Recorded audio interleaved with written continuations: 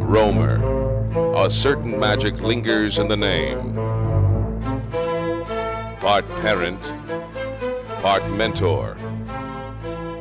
He's a coach that recognizes potential, then pushes each player to dig deep within themselves and achieve more than they thought possible.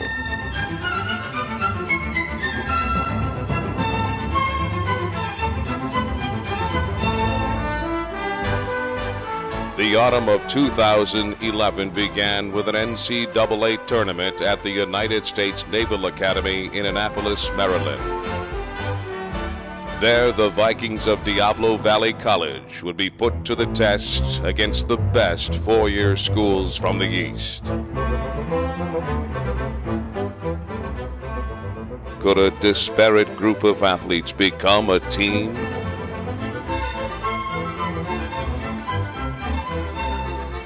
Could they repeat as Big 8 Conference champions?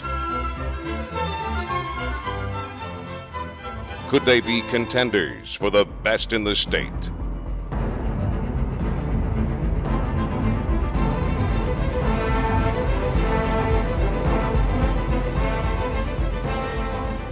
To achieve any of these goals, they would have to become more than the sum of their parts.